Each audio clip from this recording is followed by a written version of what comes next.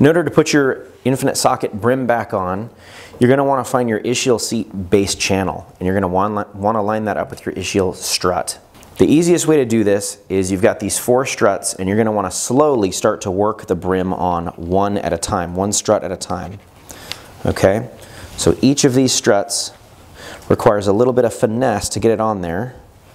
Just take a little bit of time and get them sort of fed on. Then you can start to drop it into place. And once you have it in place, 2 things need to happen. One is you're going to need to realign this rivet on your anterior lateral strut.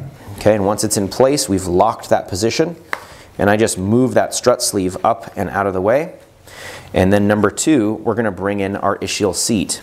So we're going to slowly drop it down on top of our ischial strut, taking note to where we want our height and our relationship between the ischial seat and our brim.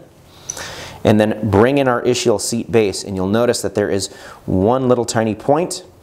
The rule is that that wants to go up towards the patient. Okay, and we're going to drop this down and get it threaded.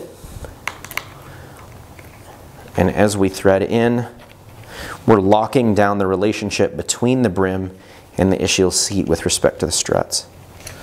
Okay, now it's set up nice and solid, and your brim's back together.